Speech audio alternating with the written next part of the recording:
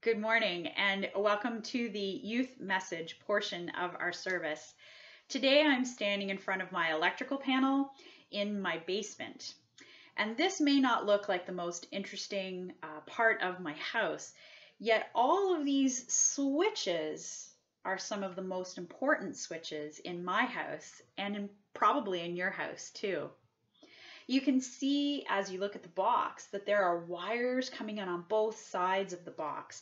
And those wires, well, they travel throughout my house and they end at things like lights and switches and outlets in the wall.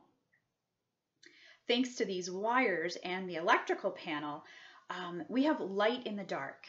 We have places to plug in and charge our devices.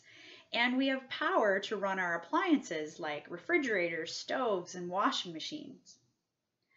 Sometimes we try to run too many appliances or devices that are all located on the same switch.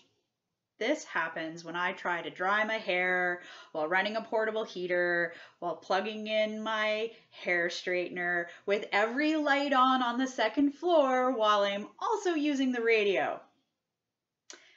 The wires in the walls, well, they start to heat up and they could cause a fire. Thankfully, though, these switches, they stop that from happening. So you see, the switch, well, it's designed to only allow a certain amount of electricity through the wire. And when the wire that it's connected to tries to pull more electricity than it's designed to, well, then it trips the switch and it turns it off. God acts like an electrical panel sometimes in our lives. When it comes to temptations, well, he limits the amount of temptations that we face so that it's not more than what we can handle. We talked a lot about temptation a few weeks ago in church school, about how Adam and Eve were tempted, about how Jesus was tempted, and even how we're tempted today, and how difficult it can be to not give in. Yet God knows that we can overcome temptations because there are always opportunities for us to make a wise or different choice. A choice that usually comes under God's direction.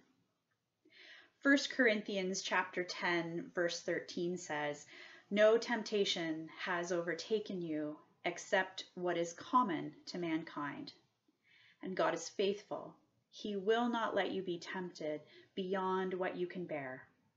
But when you are tempted, he will also provide a way out so that you can endure it."